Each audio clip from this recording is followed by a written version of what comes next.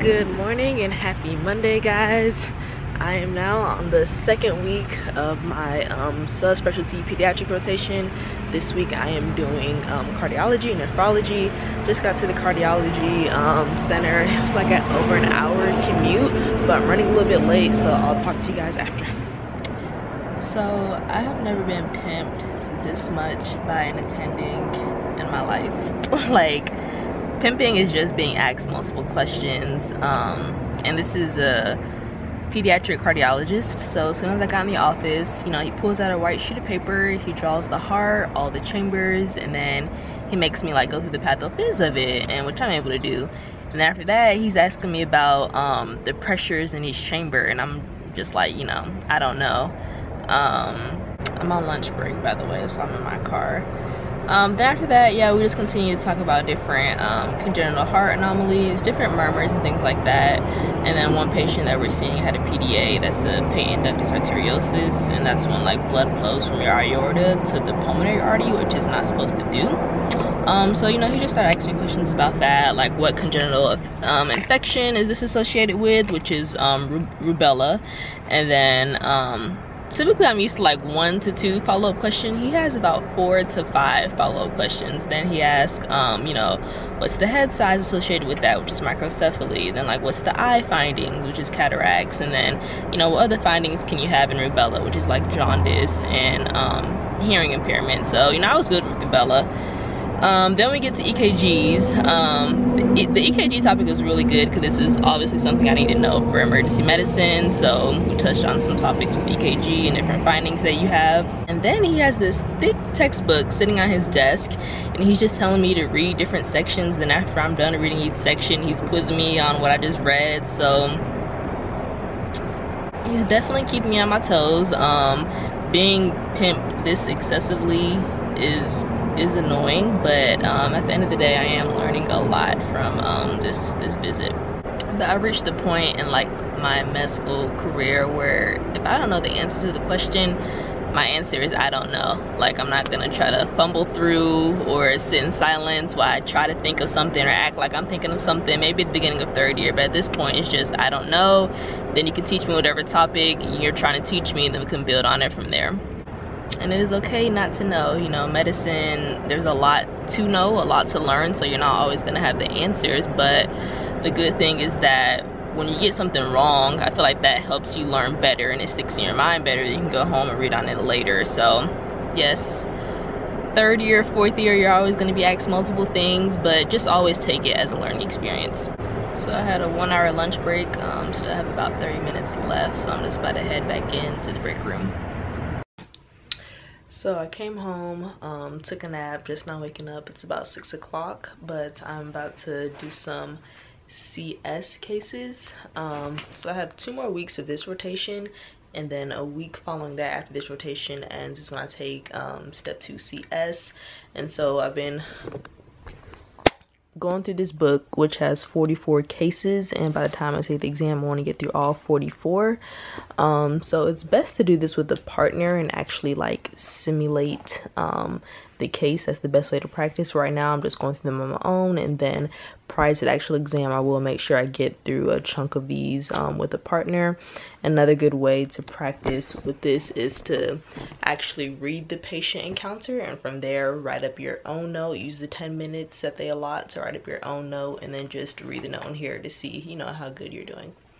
So for the rest of the evening I'm gonna get through 3 cases and then knock out some Euro questions. I have 20 on my schedule to do tonight.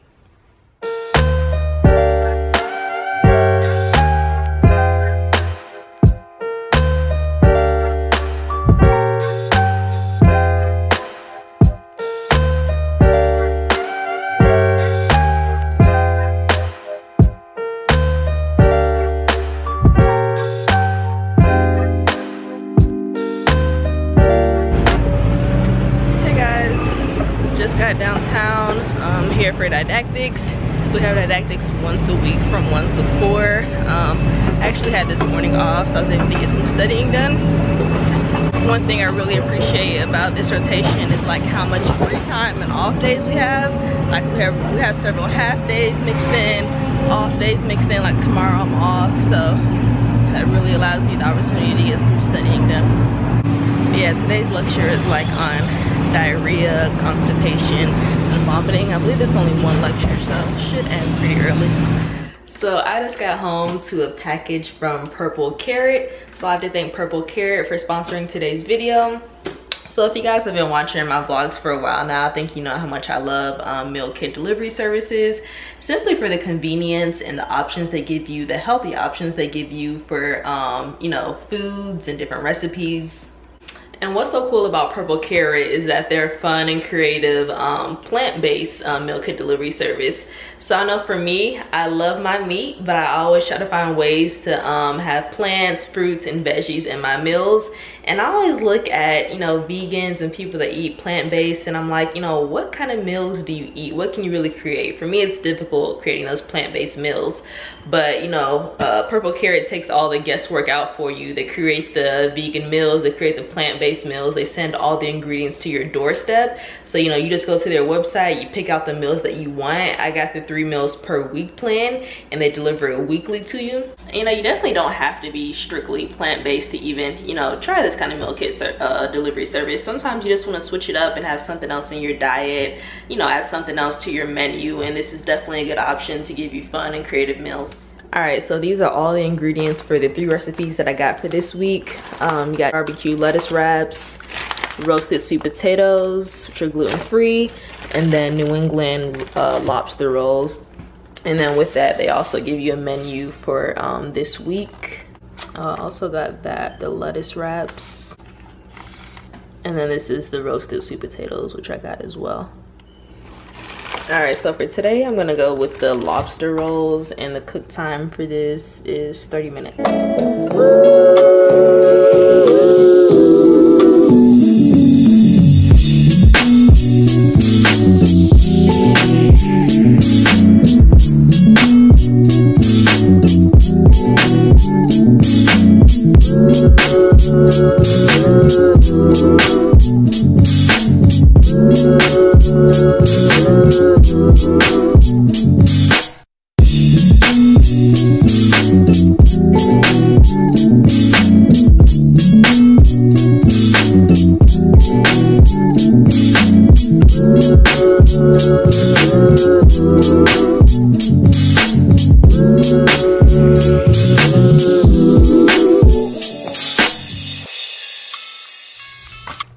All right, here is the picture, and here is the final product with the potato wedges. Lobster roll.